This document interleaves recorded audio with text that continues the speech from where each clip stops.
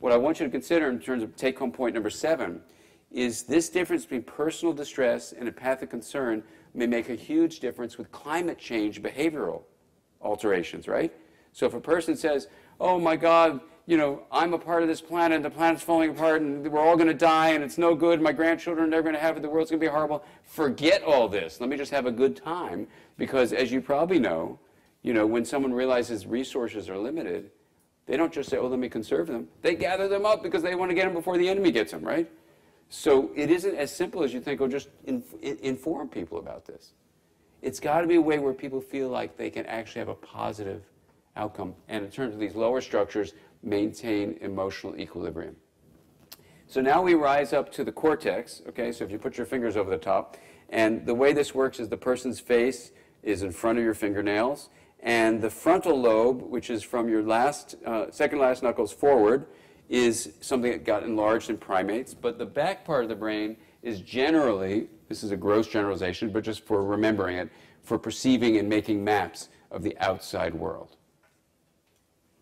Forward of this midline area, this hair area here, is the frontal cortex, where you control your body and your actual action. What you do voluntarily with your limbs is this first strip here, the motor strip and the premotor strip, right there. So when you literally say, what is a person doing, whether they recycle or they don't recycle, it's this area here that's going to do it or not, the motor strip and the premotor strip. But the premotor strip, interestingly, right here, where you plan what you're doing, is very much connected to this prefrontal area. Now, the prefrontal area is where we have thinking and where we've moved far enough away from the physical world where we have abstract notions like right and wrong and justice, freedom, love, compassion. So all the studies of the brain, imaging studies, show that the capacity to consider the welfare of another person is driven by these prefrontal areas. The way that we, in fact, have self-awareness, prefrontal area. Even, amazingly, an awareness of our body, even though it's a physical entity, is in the prefrontal areas, not in the back of the brain where you have perception of touch, for example, is here in the somatosensory strip. The interior of the body is all forward. So this take-home point number 8 is this. Whatever we can do to cultivate the development of the prefrontal cortex is what we mean when we say we want to awaken people's minds to the importance, let's say, of climate change, or of being kind, or of having compassionate connection with their own children. It's a prefrontal awakening. So then you could say, well, hold on, well, what's the prefrontal cortex about? The prefrontal cortex has a number of regions that we could talk about later on in the discussion, but just to say that one of them that's up here is where we think we mediate literal awareness right now. It's called the chalkboard of the mind. But these areas that are down here, there are a bunch of areas here, and obviously this is not an accurate neuroanatomical drawing with little round dots, but just for your memory's sake, I once presented something actually a few months here at Garrison, and this neuroanatomist came up, she goes, I think this dot should be there. I said, are you kidding? She goes, no, it's like there. I said, okay, whatever. This is just for memory's sake. So anyway, the point is these areas, which I'll just name briefly, the anterior cingulate, the orbital frontal, the medial prefrontal, and if it was out a little bit, the ventrolateral, these are all a part of an area called the middle prefrontal cortex, which I write extensively about. This guy here is the dorsolateral prefrontal cortex, where we have working memory, dorsolateral prefrontal cortex. They're different, and here's the key thing I want to just drive home as I get ready to conclude.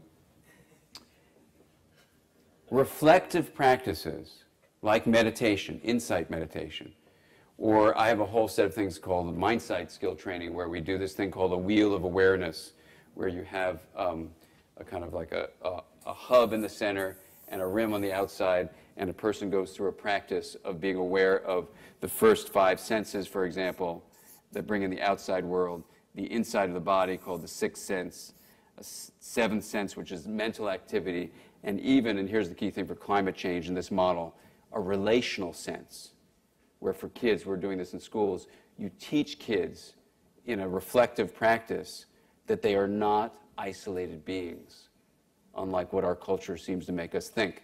It's a lie. that you have them have this eighth, I call it the eighth relational sense. And the hub is where you have awareness. The rim is that which you're aware of. And what this does is it liberates people from the personal distress that's manifested in vicarious trauma that Jonathan was talking about. But for a child, they can then be within the hub and just sense that from the rim is coming a distressful thing. Oh my God, the planet's going to burn up and everything's happening with climate change and all that. And instead of being flooded by it, and then their subcortical areas, everything below the cortex is called subcortical. So body, brainstem, limbic area, all subcortical. All these subcortical things say, oh my God, this is terrible, terrible, terrible, and they get away from it. They don't want to think about climate change. With this practice, what it does, literally developing the hub, is what a kid experiences or an adult when you do the wheel of awareness practice. They get aware of their first 5 senses, 6th sense of the interior of the body, 7th sense mental activity, 8th sense I'm connected to a much larger whole. The earth is my home. This is where I live. I'm an interconnected, fundamentally interwoven part of a whole family called planet Earth. That's the 8th sense. You have them do that just as a matter of course. And what I think the neural equivalent of that mental experience of subjective internal metaphor of the wheel of awareness is this. You are building the strength of the middle prefrontal areas to do 3 major things, and I'm going to stop. Number 1, this area allows self-awareness to develop, and the amazing irony of reflective practices is that as you develop this capacity, just in the metaphor of the wheel, to have more attunement to yourself, this is the important word, self-attunement, you actually start dissolving what Einstein called the optical delusion of your separateness.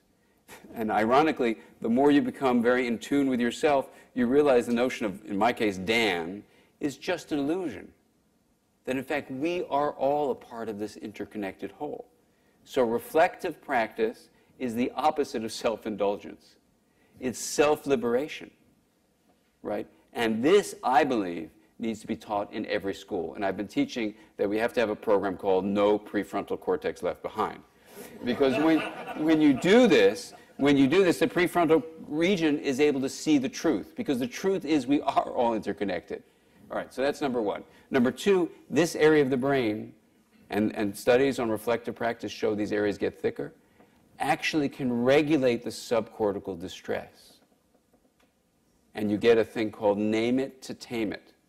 So in people who develop these things called mindfulness traits, which we can talk about in the discussion, you actually can show how there's inhibitory peptides that are secreted to calm the lower distressed areas down here. The final thing I just want to say, the third thing, and then I'm going to stop, is that as you do middle prefrontal development through contemplative practice, through reflective practice, if you want to just get away from any of the mindfulness words, mindsight practice. Mindsight is the ability to see and shape the internal world by tracking and transforming this flow towards something called integration, which we haven't even talked about yet. But ultimately, what I believe happens, and all the studies suggest is true, that when people do this, then they start making not only me maps, maps of me, but I start making you maps, so I become more empathic. But then I start making something we can call we maps, where I realize we are actually in this together. And when you do that, compassion and kindness become as natural to an integrated prefrontal cortex and this person's membership in the larger family as natural as the breath is to life. And that's the potential to actually awaken our huge family on this planet to the importance of our working together to really preserve Earth. Thank you very much.